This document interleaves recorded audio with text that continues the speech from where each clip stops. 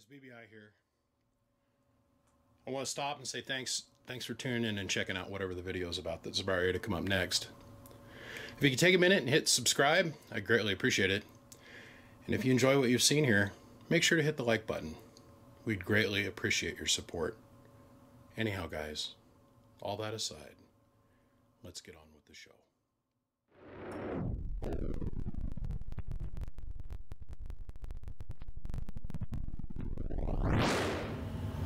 This is cool. I remember building this. I can't remember how long ago it was, but it was a while back.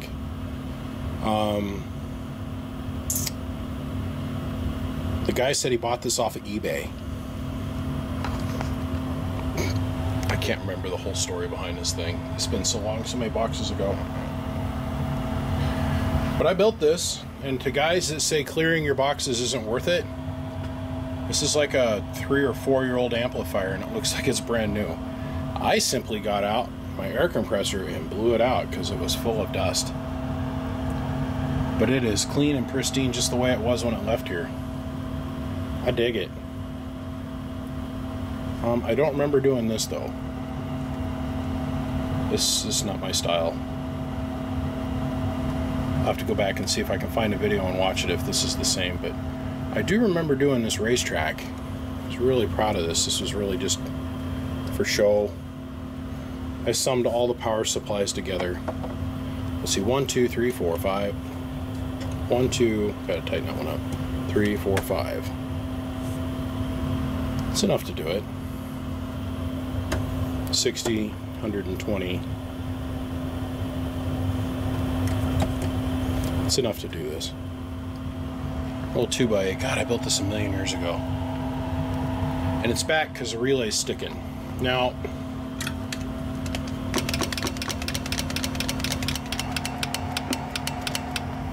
I see no relay stickage. It's making 2,000-ish watts. Only putting 20 watts of drive, or not even 20 watts of drive into it. Input tune's good. Variable's working.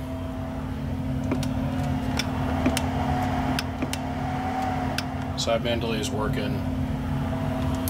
But he says it's here because the relay's sticking. So, me being me, we're going to err on the side of caution. We're going to replace the key-in circuit. We're going to pull the relay out. We're going to clean it.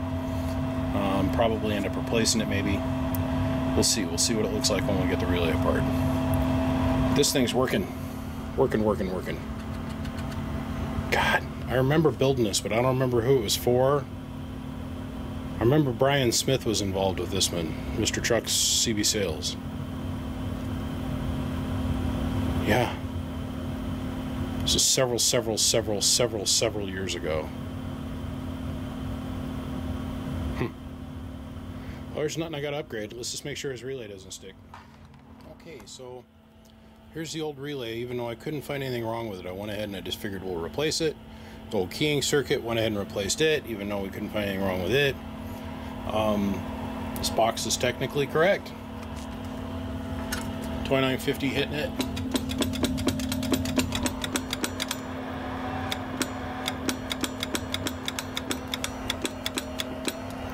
Hello, 1, 2.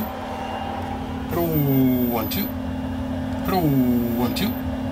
Hello, 1, 2, 1, 2. Hello. Hello. It's working. Let me put the lid on it. Yeah, let's put the lid on it. Just the way I remember. Well, this old girl, she'd been around. 2x8, two 1446s.